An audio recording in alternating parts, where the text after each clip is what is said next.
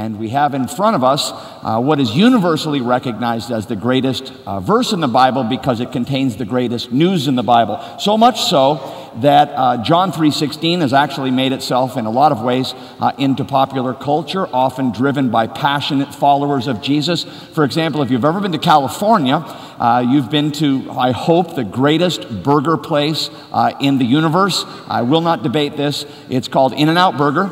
And the founders of In-N-Out Burger, many years ago now, are such passionate followers of Jesus that they've actually placed on the underside of every one of the drinking cups, you can see it there, the reference, John 3:16. What I didn't know until the research gave it to me this week was that I have not personally shopped, you'll be glad to know, in Forever 21, but I love people that have, and this store is also owned by Christians, and on many of the bags, when you purchase something there, they also put the greatest verse in the Bible, John 3:16. Now, what has really driven this into the popular culture is the famous quarterback, so popular, what's his name?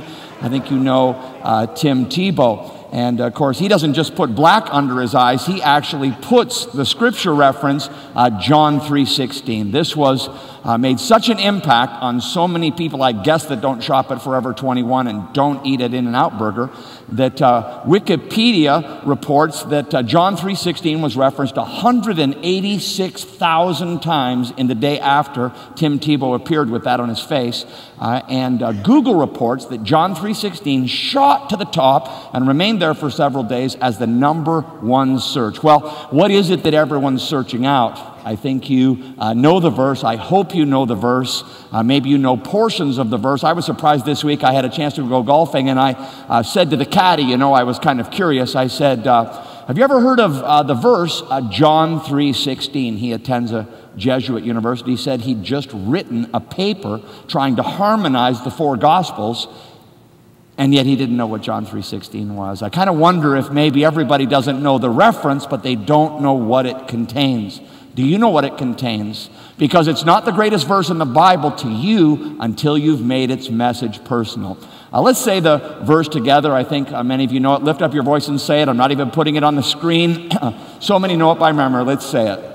For God so loved the world that he gave his only Son. New American Standard and New King James there say his only begotten Son. It means his one and only Son. Again, for God so loved the world that he gave his only Son so that whoever believes in him would not perish but have eternal life. Well, I've been thinking a lot about this, and before I do get into it, why it is the greatest verse in the Bible, I want to take a moment and pray. Now, just to be clear here, I was Tebowing long before it was popular.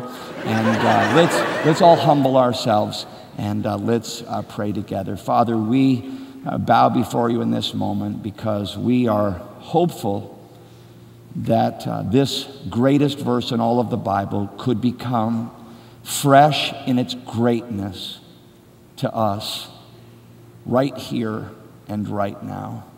Stir our hearts afresh with deep worship and appreciation for the good news of the gospel of Jesus Christ, and cause some men and women who are here in this moment on one of our campuses, bowing now as we pray, but they don't know him whom to know is life eternal, cause that transformation to happen in their heart as a result of what they hear now, we ask in Jesus' name.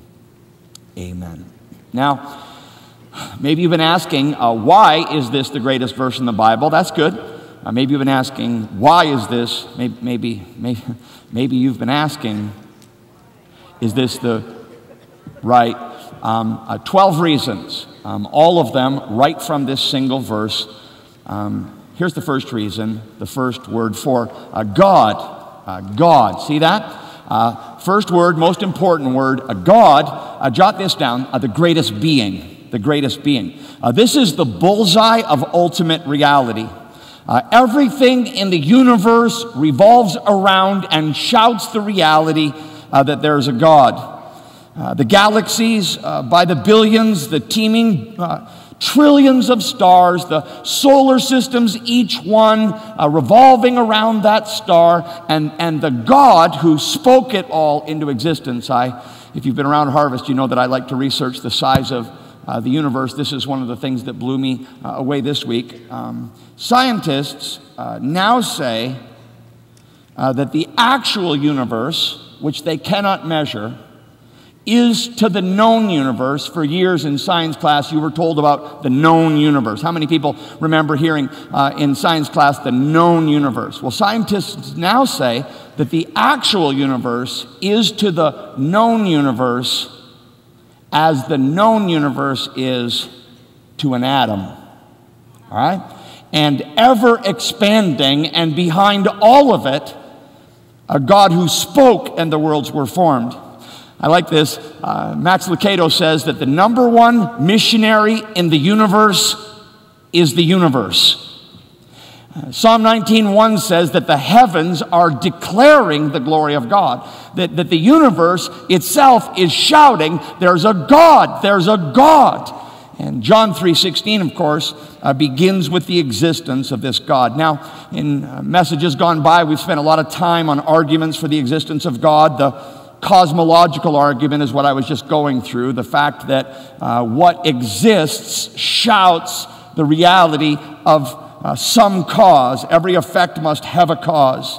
Then the evidential argument, the fact that design shouts a designer.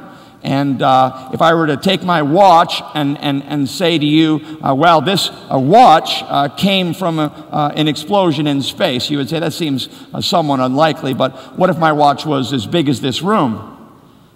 Well, still, but it couldn't come from an explosion. Well, what if my watch was as big as the state of Illinois? Could it come from an explosion then? Well, what if my watch was as big as and as complicated as the United States of America or the planet Earth? Well, you say it doesn't matter how big you make it, it still would seem like it would be less likely to come from an explosion, and I agree. And if you agree, then you're supporting the evidential argument for God's existence. Then